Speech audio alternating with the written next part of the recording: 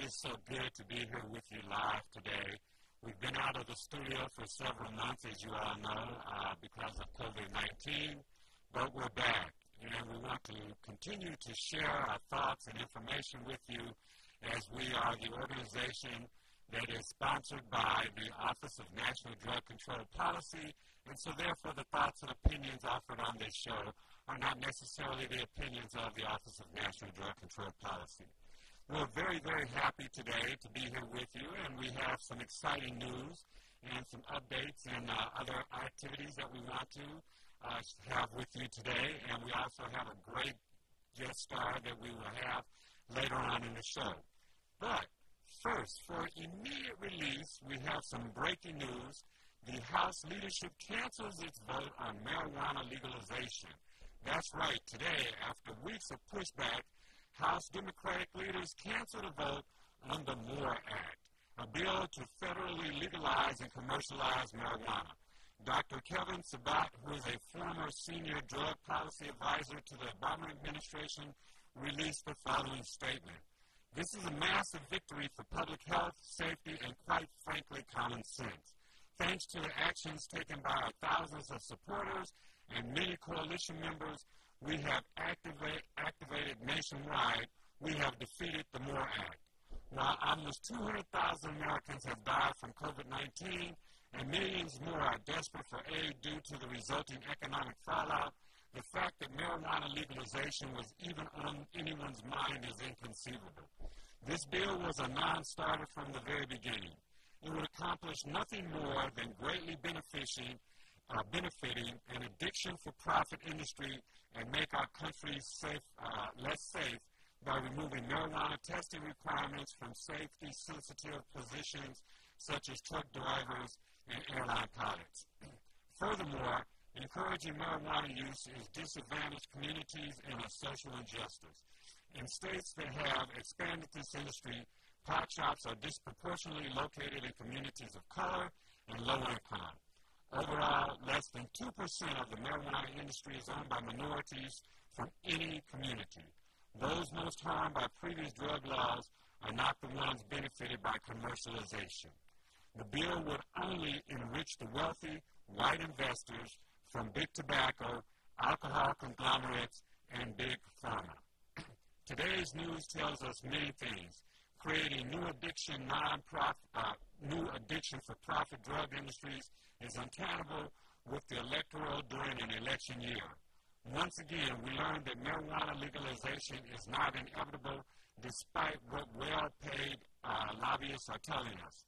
And finally, all of our allies have ensured no new marijuana legalization bills have made significant progress for yet another Congress. So that is something that we can be very proud of as we work together in our coalition, the Coalition for Urban Youth and Family Development, and as we work with our partners across the country. A couple of things that we want to bring back to your attention. Once again, we know that coping with the traumatic events of things like COVID-19 are shocking, scary, and dangerous, and they can affect someone emotionally and physically. Experiences like COVID-19, acts of violence such as assault or abuse, terrorist acts and mass shootings, as well as car crashes and other accidents can all be traumatic. Researchers are investigating the factors that help people cope with that increase for their risk for other physical or mental health problems following a traumatic event. But some of the warning signs that you might be experiencing from the trauma of COVID-19 include feeling anxious, sad, or angry, trouble concentrating or sleeping, and continually thinking about the COVID-19 pandemic. For most people, these are normal and expected responses and generally lessen over time. However, because of the fact that COVID-19 and the pandemic has expressed itself and has been around for such a long time, it is causing even more trauma amongst people because it's not going away. In some cases, these responses continue for longer periods of time and interfere with our everyday life.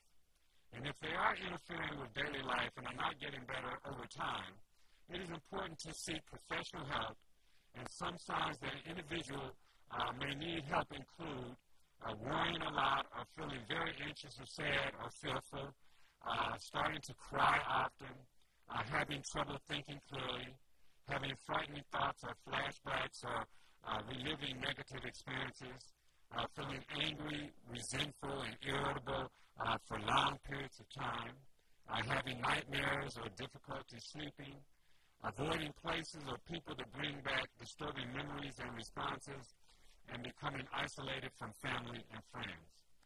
And some of the things that you can look for in children and teens, that they often will respond differently than adults, and especially those children that are under 6 years old.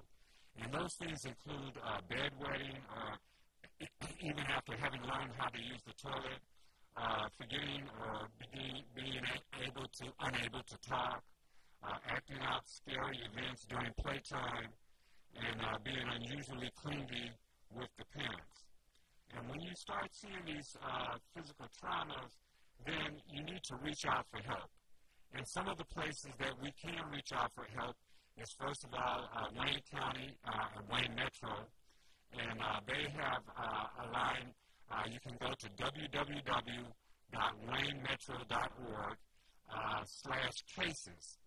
And if you do, you can find assistance for food, income, plumbing, rent and mortgage assistance, water and energy assistance, property tax assistance, and even assistance with the burial of a loved one. And then you can also go to Detroit, Michigan, that's detroitmi.gov/coronavirus, and you can find assistance not only for yourself, but as far as where to get COVID testing. You can find assistance for food and income. If you own a small business, there is a small business hub where you can get assistance for loans and other assistance for PPE, that's personal protection equipment. Also, you can find the latest requirements from the state of Michigan by going to michigan.gov and /coronavirus. And there you can get information on the latest requirements by the state and the updates for the status of the state. And then here locally, you can go to 12048 Grand River any Monday through Saturday from 10 a.m. to 12 a.m. or 12 noon, and that is the Detroit Association of Black Organizations, and they are doing a food distribution and also COVID testing. Once again, that's 12048 Grand River. It's right at the corner of Grand River and Wyoming, and there's assistance for you there. Also, the Hartford Memorial Baptist Church, which is located at 18700 James Cousins Highway, is doing a food distribution on Wednesdays. And also at the corner of 7 Mile and Stansbury, there is free walk-in COVID testing. So if you need to be tested for COVID, you can contact the Hartford Memorial Baptist Church office at the Hartford Institute, and that number is 313-861-1400. And they will be able to give you a time and set up a date for you to come in and get COVID tested. But if you just want to walk in, go to the corner of 7 Mile and Stansbury, and they are doing COVID testing free there on Mondays. Some of the signs that we can look for also from our young people is to avoid underage drinking. And both young adults and alcohol and college-bound students, we know that a lot of students are preparing to attend college. Some of them are doing it virtually, but also some of them are actually going off to college and taking their steps towards independence. And as you start to transition to college, we can find that alcohol avoidance can help a student keep academic plans on track, and alcohol can also disrupt your future. College can overwhelm new students as they deal with changing social and academic expectations and the responsibilities that come with being on their own. It can also be challenging that about one-third of the first-year students fail to enroll for their second year. Some students may use alcohol as a way to cope with college pressures. They may also believe that alcohol use is common and socially expected among their new friends, and to drink is to fit in. Students, however, tend to significantly overestimate how often their fellow students use alcohol. Due to these and other reasons, your young adult is entering an environment where alcohol use among 18 to 20-year-olds escalates dramatically. Overall, full-time first-year students tend to drink more than their peers who do not attend college and suffer significantly more alcohol-related consequences. So, one of the things that you can do to help your young student is to start a conversation. In talking with your young adult about alcohol, look for opportunities to raise the topic naturally. Discussions about majors and course selections can lead to conversations about the ways in which alcohol can disrupt academic success and their career options. Discuss ways to handle situations where alcohol use by other students might create a problem, such as interrupted study time or unwanted sexual advances. As you tour the campus area, note how many alcohol outlets are in the community. Emphasize that no matter where alcohol is available, underage drinking represents a risk and is a choice that has consequences. So, remember, have a conversation, and your conversation goals are to emphasize how underage drinking can undermine health, safety, and academic achievement. Make your no alcohol use position clear, and demonstrate your willingness to help find constructive alternatives to drinking. And you've got to learn how to keep that conversation going. Continue to keep the lines of communication open through all the college years. Regular conversations show your continuing concern about your young adults' well-being and also provide an opportunity to reinforce your zero-tolerance stand for underage drinking. That's right, a zero-tolerance stance for underage drinking. Academic, social, or emotional difficulties can be signs of heavy drinking as well as risk factors for alcohol use. College is a significant investment of time and money. Help assure that your young adult gets the most out of their college experience. What you say, not what you, and what you say or not say about alcohol can make a lifetime of a difference. So please remember to have that conversation with your young adult as they head off to college. A couple of quick reminders. As many of you know, today, September the 17th at 6 o'clock p.m., we will be having our final Coalition for Urban Youth and Family Development meeting for the fiscal year. I'm happy to report that we have been awarded a continuation grant to continue the coalition on for the 2020-2021 season. We are very, very happy to report that, and so please feel free to call in, participate in our Zoom meeting, and the Zoom ID is 790-495-5710. Once again, get on your laptop and Zoom in with us for the Coalition for Urban Youth and Family Development Coalition meeting. It begins at 6 o'clock p.m. The Zoom meeting ID is 790-495-5710, and the password is 1, capital L, lowercase c, lowercase u, capital X, capital L.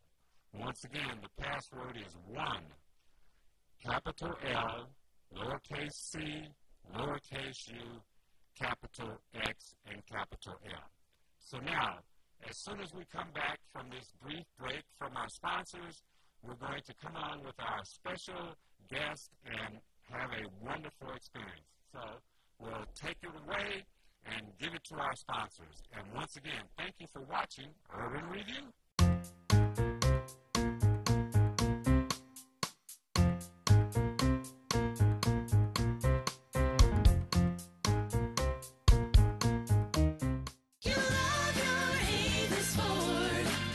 You will love your Avis Ford, because at Avis Ford, we make it easy to get you your no money down monthly payment right over the phone. We call it Shop by Phone, and it's the best way we know to get you your payment options fast. You want leather and a sunroof? How about an upgrade to all-wheel drive? Just give us a call. Shop online, shop by phone, or visit us at Telegraph at 12 Mile. Call 1-800-SHOP-FORD. Meet Danny, high school senior, 17 years of age, all-A student. Danny is just now finding out he scored 1,490 out of 1,600 on his SAT. Danny's friend decided to ask, "How did you do it?" Danny replied, "I believe every day is a test. To fail or succeed, you choose." The effects of vaping is the one test that Danny chose not to study for. Vaping does not discriminate on who becomes addicted. Over 2 million high school students use some type of electronic cigarette device. The top tobacco companies also own vaping devices. The FDA found that vaping contains some of the same toxic chemicals as regular cigarettes that lead to cancer. So whether you smoke traditional cigarettes with tobacco or smoke electronic cigarettes using nicotine, your health is at risk. There's no safe way to smoke. For more information, contact the Center for Urban Youth and Family Development.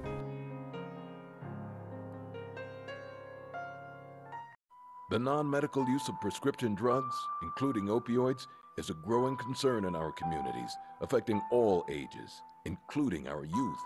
If the medication wasn't prescribed to you or has expired, don't take it. If your name isn't on the bottle, it's not meant for you to swallow.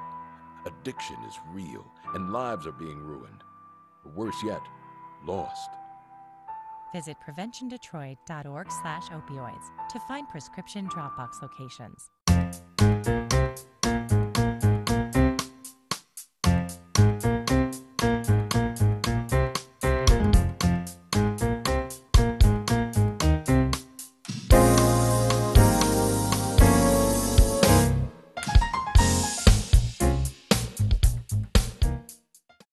Welcome back to Urban Review. And yes, I have on my face mask because I am appropriately social distancing with my special guest here today, none other than Miss Camilla Wardlow. And she is a sophomore at Talladega College and here doing her schoolwork virtually. And I thought I'd bring her in to interview her and just get some feedback on what's it like being a virtual college student. Well, being a virtual college student is currently challenging at the moment. It's something that I'm not as accustomed to, honestly. Switching into that transition has been a bit difficult, but I'm holding on and keeping God at the head of the center of pushing past this pandemic and working to succeed. That's fantastic. It's good to hear that you're allowing your spirituality to help you deal with the anxieties that are associated with trying to learn virtually. Now, you had an opportunity to spend your freshman year on campus, right? And, Yes. and go away and kind of be away from home and start learning how to be independent and being on your own. And then all of a sudden, you're back at home. Yeah. And what is that transition like? The transition of being on campus and coming back home. On campus, I feel that there's more structure because my campus didn't have really a lot of, I guess, what typical campus have things to do frequently or parties. Like everything would be past 30 to 45 minutes away versus I wouldn't really partake in that, and so I would have more structure. I guess having the only thing to be able to do is complete my schoolwork while on campus versus coming home. It's kind of like you're back in your normal of freedom, I guess, and things that are like your friends, Lots your of distractions. lifestyle, lots of distractions, and so I think that difference is has made the transition a bit different, but it's been adjustable, I guess, getting back in the flow of things. So. Yeah. Well, the fact that you were on campus probably helped you learn how to do, study Study more, methods and yeah. those kind of things. And stay more motivated. Right, okay. Because, I mean, you're in the setting of, like, the access to the books and the things that you need versus the library, right. yeah, those kind of the things. quiet right. spaces versus at home. It's like, yeah, because you got a little brother, yeah. you got your friends, Yeah. and you're working now too, aren't? Is that Yes. correct? Yeah. So you got a little distraction from earning some income, and trying to balance it all while still in school, I guess. Okay, the whole balancing act. Yes. Got it. Well, one of the interesting things that I always share a little secret about my guests, and one of my secrets about Camilla is I've known her since she was about maybe 10 years old or so, running around with her mom, Miss Cara Thomas, and she is the manager with the substance use disorder unit with the Detroit Wayne Integrated Health Network. So I've seen Camilla at all of our little events, and one of the things that I learned about Camilla is that she has a tremendously beautiful voice and a very powerful voice. And in fact, prior to the pandemic, we were actually scheduling having her in concert to do a fundraiser for the center and the coalition. And because of the pandemic and all of the restrictions that are associated with that, we ended up having to cancel that event.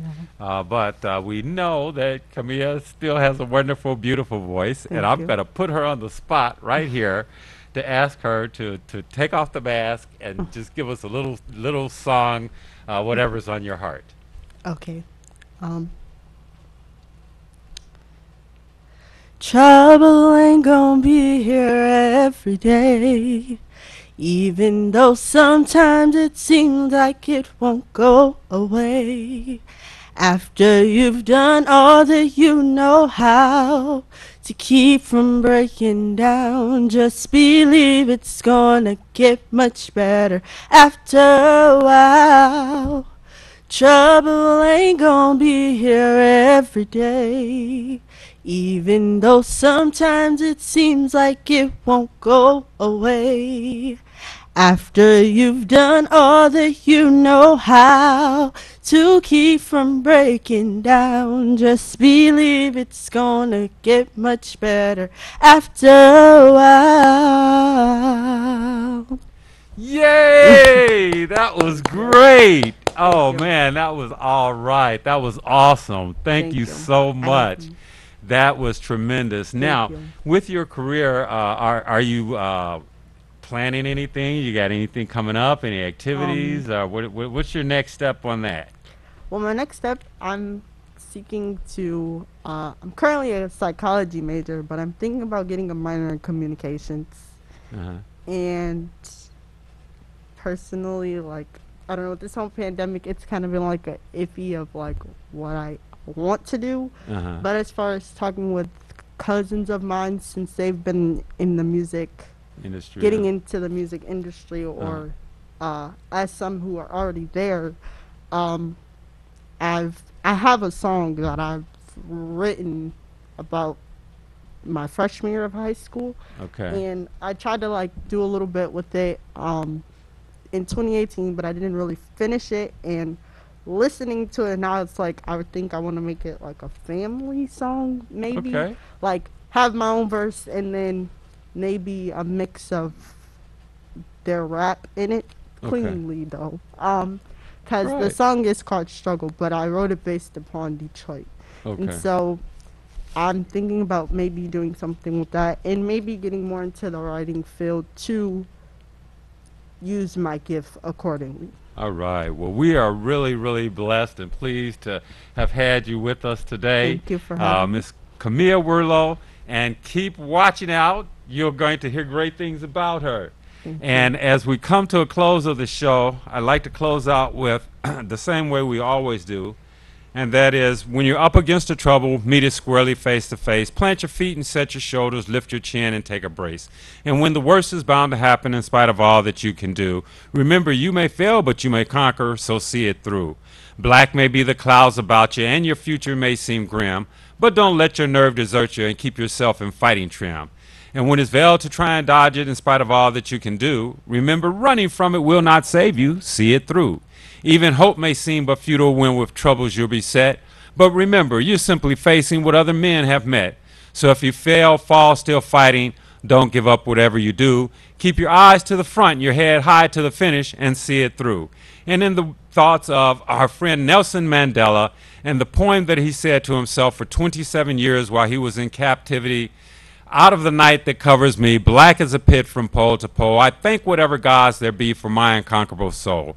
In the fell clutch of circumstance, I have not winced nor cried aloud, and under the bludgeoning of chance, my head is bloodied, but unbowed. Beyond this place of wrath and tears looms but the horror of the shade, and yet the menace of the years finds and shall find me unafraid. For it matters not how straight the gate, how charged with punishment the scroll, I am the captain of my fate and the master of my soul.